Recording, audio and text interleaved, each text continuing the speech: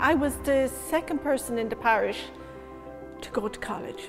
I can still remember that so plainly and so vividly. I actually remember the first couple of days coming up the main stairs, take a left, down along the corridor, take a right and down to the end of that corridor, and there's where we did a lot of our lectures and technical drawing. You had fields like that you go to your neck in the winter time, and even the posts like mightn't be standing up straight. There was really no facilities to change, and like you were changing literally out of the car. There was no showers. There was a field, and that's where we played soccer and the cross-country running, and we put up nets, and we had indoor and outdoor volleyball. And we had mechanical civil construction, and plastics engineering started sometime around us. So there was about 8 of us in our class.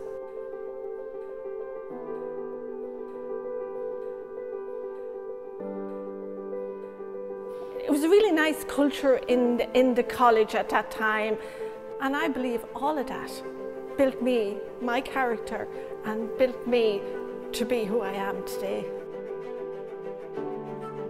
What happened very quickly though, when you came to a place like Athlone, was they were really good at getting the classes to know each other. So, very quickly, that small group of 6 or 7 lads from all around the country became really good friends.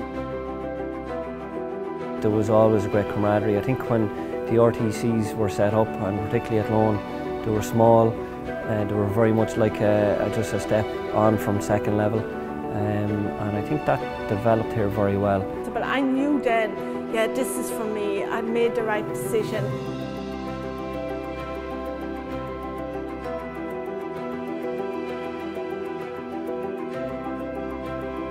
You really got to know everyone. You got to know people, they got to make an impression on you, and you could see the passion they had for what they were doing. There was an advert for the role in Athlone, and I applied and had the interview, and then they offered me the post, and that was probably, I don't know, sometime in June or July 1999, and I started on the 1st of February 2000. When I came onto the campus, the thing that probably stood out with me, the amount of prefabs that we had around it. He had a lovely vision, I think, of what a student should be. And I said, God, there really is a lot of work to do here. I think the time I properly met him was in January 2004. He was always thinking. He was always kind of pushing the boat out. I was doing my PhD, and my supervisor passed away very suddenly, very sadly. But work never frightened me. I was always one to say, okay, let's see what we can do. Let's get a development plan. Let's see where we can go and see what we can do with it. The fact that, within an hour or two of that news coming out, that Kieran had reached out to me and met with me, I didn't think that was the sort of thing that happened in colleges. He mentioned to me one time about putting in an outdoor athletics track, and I was going, brilliant. And I just said to him, I was in his office, said, can we get an artificial pitch as well? He said, grand, we'll build it too, just like that. And off we went. He is looking to try to drive on every aspect of the college all the time. I remember well the day that we talked about it for the first time, and we're just walking through. We were after coming from a funeral or something, just walking through, and Kieran just stopped and he stroked his chin. He said, I think we'd fit an arena in here. And Ger looked at him in amazement, and so did I. And he said, Ger, would you measure it up and see? And he threw out the dimensions for it. And he says, are you off your head? He said, sure, how would that fit in there? He said, but he said, I'll look at it. I said, no. I said, if you go onto the IAAF website, they'll give you the full spec. Ger met me the next morning and he had a flag box open, and he said, you know, Shay, it'll fit. I measured it last night and it'll fit.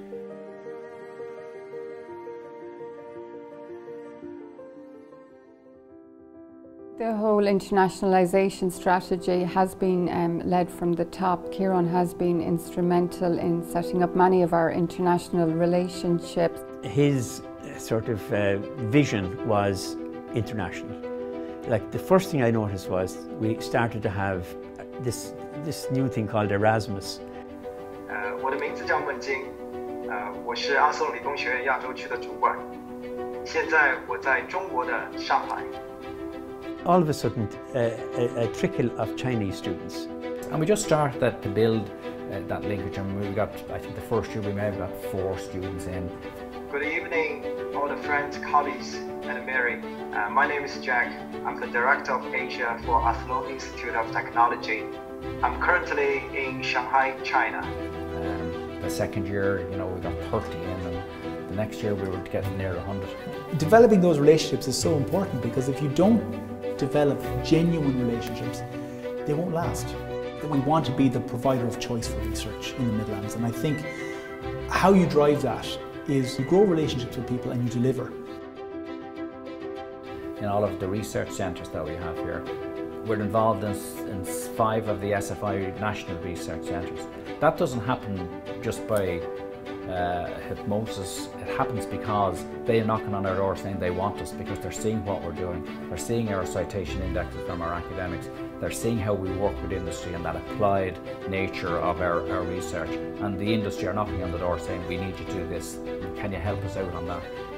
Can we get an innovation partnership with you? Can you use an innovation voucher with us? So all of those things have created that real dynamic. And what's happening now is that industry are out there saying, we want graduates coming out of AIT because they're work ready, they have the practical orientation. They're not just having all of the theory, but they know how to bring the theory into practice.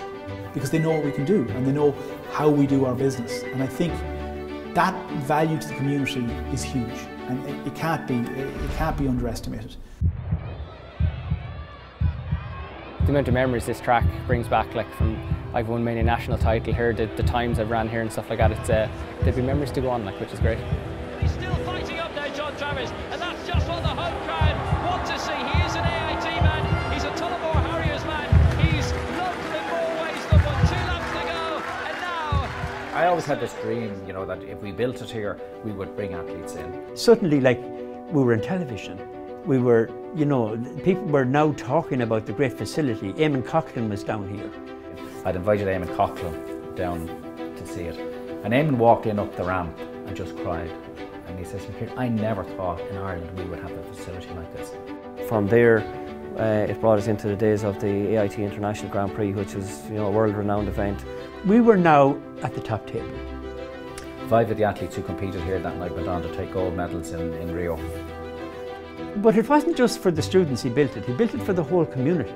Every night you went out there, you could see a couple of 100 kids. They can dream to be an Olympic champion, they can dream to be a world champion at whatever the event is.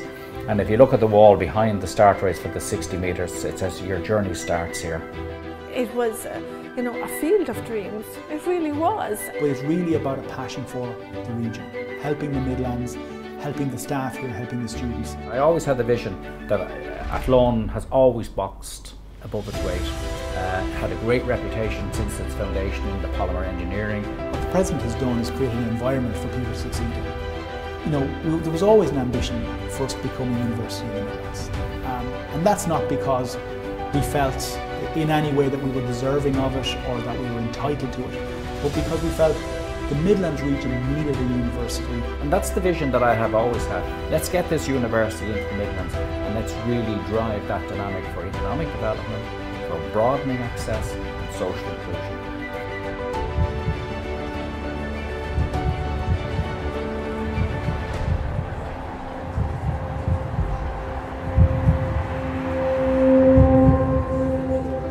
It's about empowering people through knowledge. It's much more than an organisation. It's a home of humanity, of throbbing hearts. And I'd like to think that the environment Kieran has created, the environment the college has cultivated for the last 50 years, is one where people can grow and become the best version of themselves.